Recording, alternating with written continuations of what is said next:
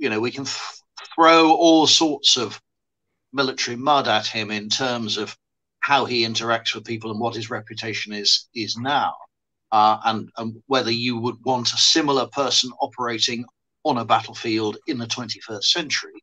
But at the end of the day, Montgomery delivers, and Rommel doesn't.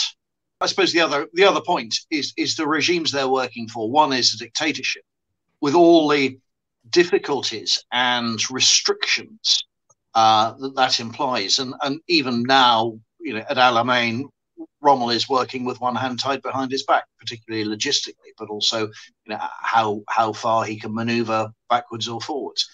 Whereas democracies, you trust the guys below you, and you give them your complete and total enthusiasm and permission to behave and act as they need to.